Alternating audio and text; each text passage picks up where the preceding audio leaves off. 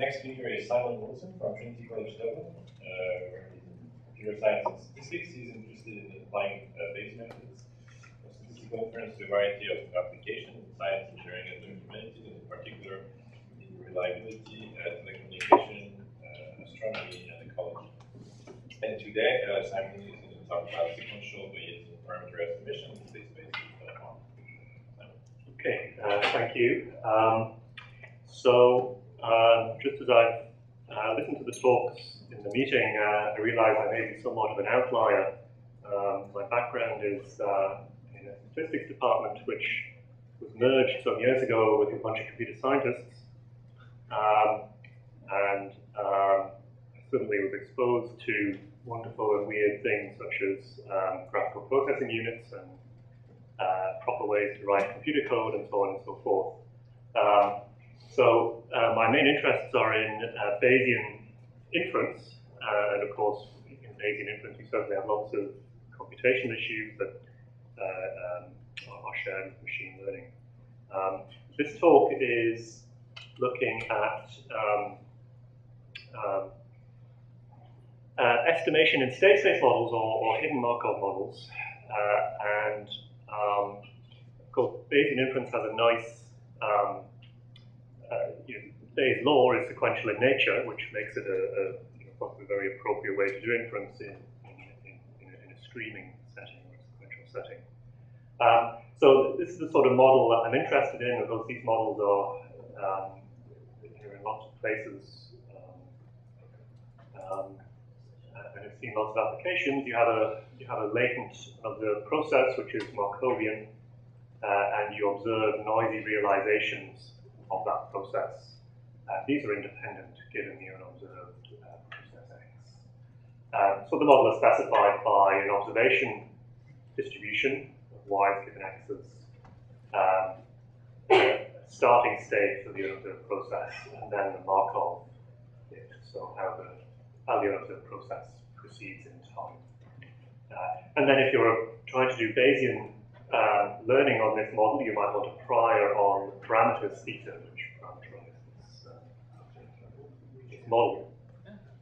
Now, what are the usual tasks, inference tasks with such models? So I would contend that the first and the third one here are the most common. The parameters of the model are usually fixed to some appropriate value that's deemed appropriate, and you're interested in the filtering, so learning about the unobserved process given data, and you might also be interested in prediction. So what's either the observed or unobserved process going to do next, given data. Now, in this work, we want to do these tasks sequentially and quickly. So we assume we've solved these problems at time t minus 1. We observe a new data in yt, and we want to update our state of knowledge to that new time. And somewhat unusually for this field, we're actually going to concentrate on the estimation problem, the second problem here. What can we learn about these parameters in light of data, and how can we update our knowledge sequentially as data comes at us? As I said, most of the literature in this area will tend to just assume these parameters are known, or do some pre-processing that gets a reasonable value for them. So that situation. Okay, there's two, again, simple manipulation of probability laws will give you two potentially useful results for these models. So the first is you can write the posterior distribution of theta given data up to a constant like this. Okay, just multiplication or probability a couple of times. And this is valid for any x where the denominator is non-zero. Here's another, perhaps slightly more useful updating equation. This allows you to go from time t minus 1 to time t by way of calculating this expression in lit. Okay. Again, at any value now of xt for which the denominator here is non-zero. And we'll also observe that for many hidden Markov models, many useful hidden Markov models, the dimension of theta is small enough so that you can actually just grid it. You can define a discrete grid on values of theta so one can calculate this on a discrete grid. You don't have to resort to the Monte Carlo simulation. Okay. So that's where we're sort of starting off this work. So again, in terms of thinking about data streaming at us at high rate, this is not very appealing. It requires us to work with distributions of dimension t. This one is more appealing. The new thing we have to evaluate at any time is of dimension 1, each of these expressions of dimension 1. So that's certainly more appealing.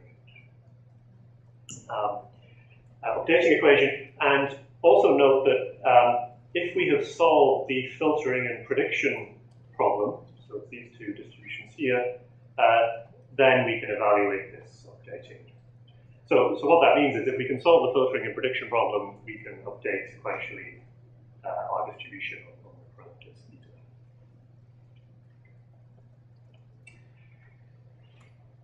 Okay, the typical choice here for the x, we usually typically would pick x that maximizes this probability on the denominator for numerical stability reasons.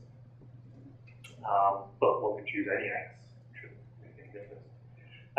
All these formulae are up to constant proportionality, but again, assuming that theta is of low dimension, the normalizing constant is very easy to compute. It's just the sum over the thetas on the grid, discrete grid.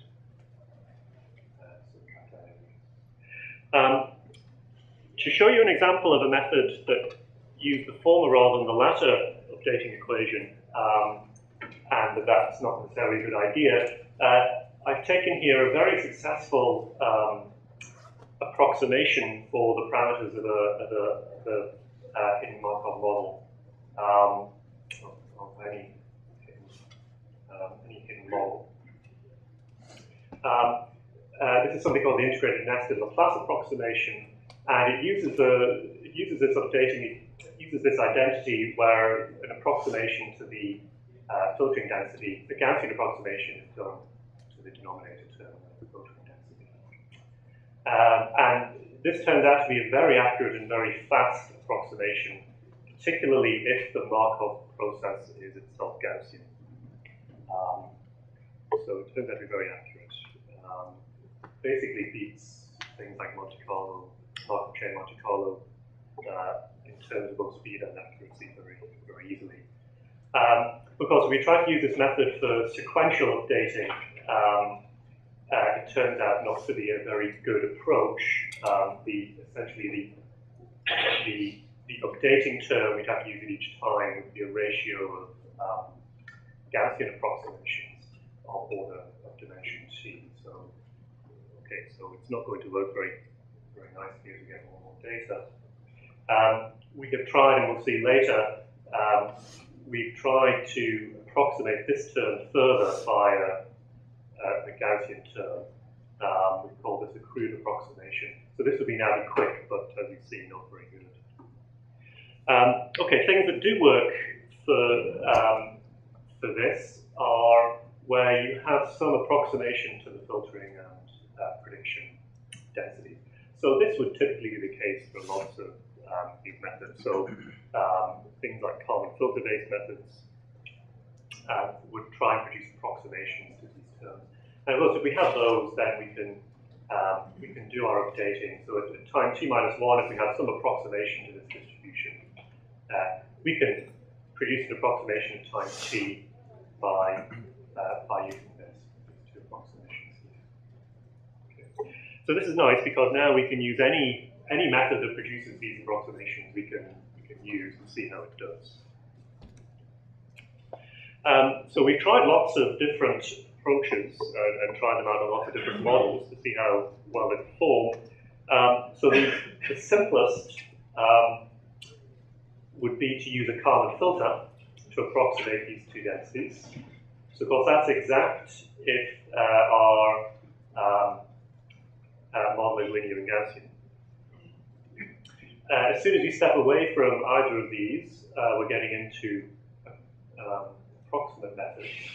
So two that are very common are the extended Kalman filter, which the extended Kalman filter tries to cope with nonlinear models by essentially linearizing them and turning them into a Kalman filter. The uncentered Kalman filter tries to do something similar by trying to account for how the mean and variance of x change according to the nonlinear part of the model. So both are quite successful, and we can use those in this approximation. And both of them, you get out a mean of the denominator term here, which you can use for x. Another issue with these sort of dynamically updating what you've learned about theta,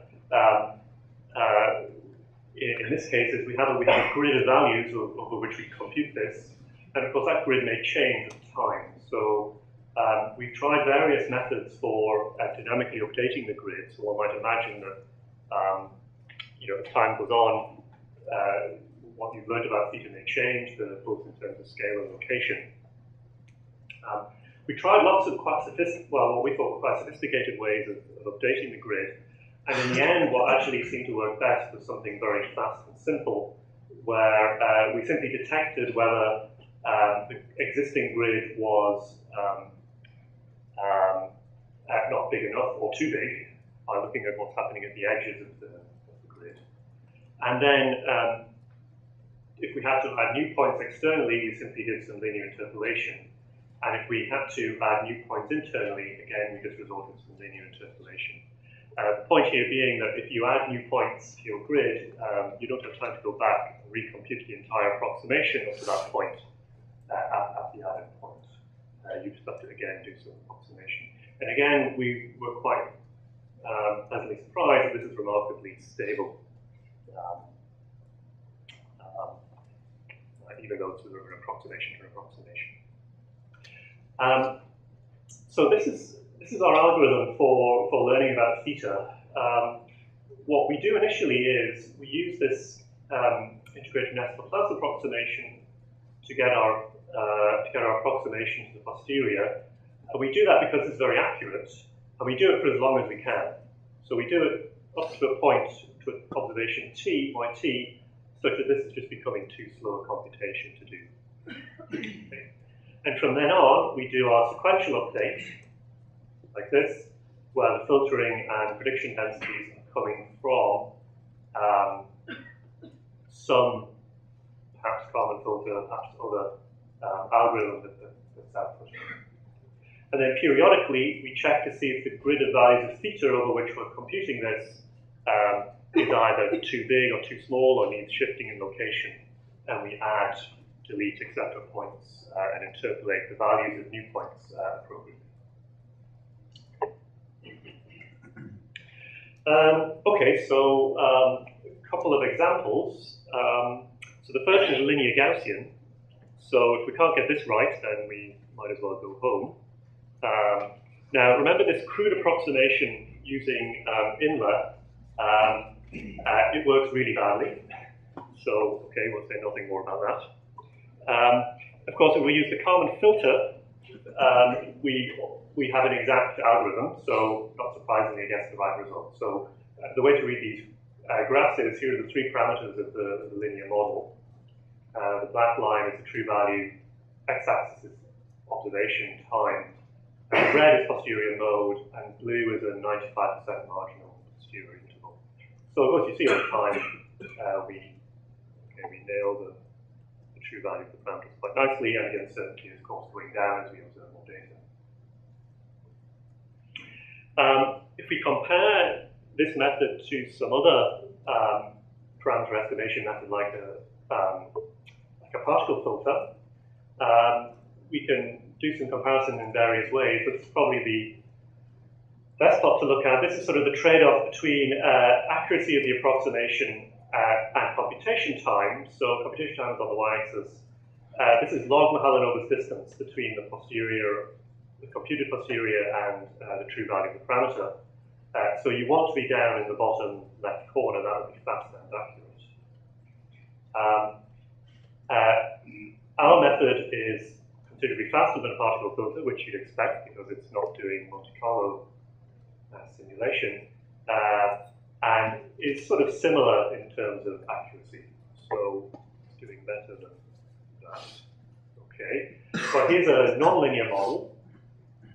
Okay, so there's basically periodicity to the unobserved process, and the observations are roughly the square of the unobserved process. Again, there are 4 parameters in this model, and our method does quite well, except on one parameter, where it doesn't do very well at all. Although we couldn't actually get any other method we tried to work well. And again, if we look at the comparison of computing approximating posterior by, say, a particle filter, again, we just look at this graph. Our method here in red and black is generally actually more accurate and faster than a particle filter in this case. So it's better. And then finally, a non-Gaussian model. So here the observation equation is Poisson, so the y's are counts. And the unobserved process is just an autoregressive model. Now, to implement this for our method, we actually approximate the observation equation by a Gaussian. So, I mean, for x sufficient, if x is sufficiently large, you can approximate a Poisson by a Gaussian.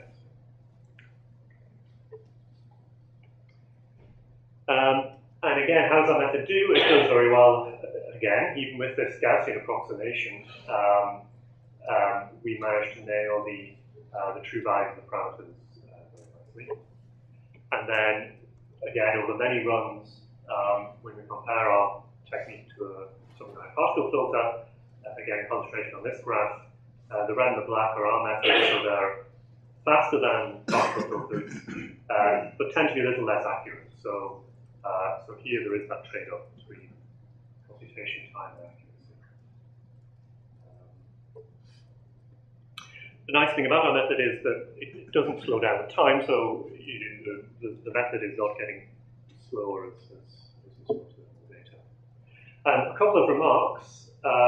So first of all, the method is in some sense trivially parallelizable, at least over the grid of values of theta. Of course, calculations are done completely independently.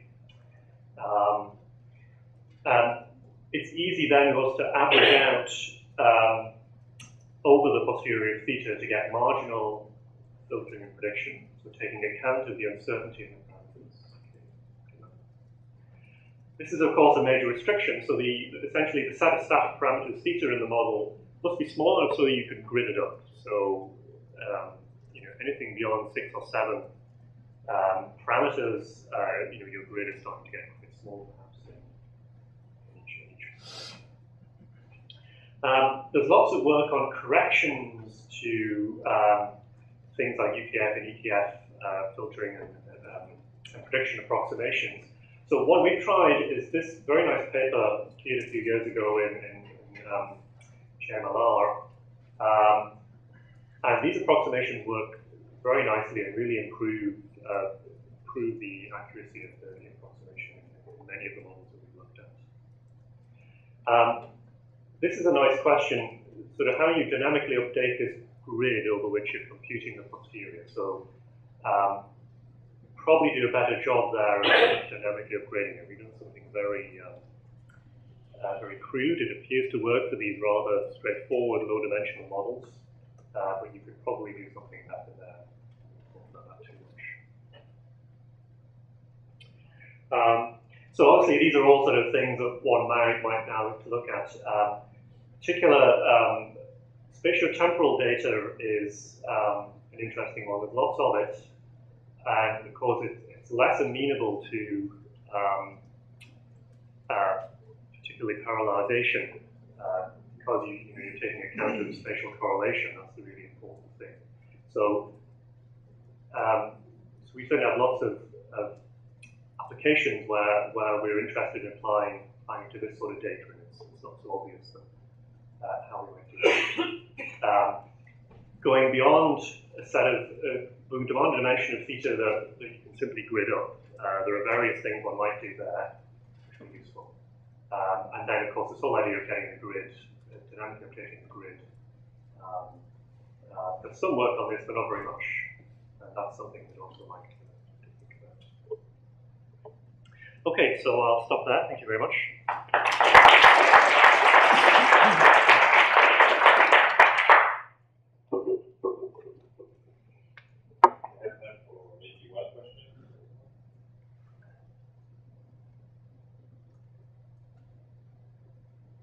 Let's thank Simon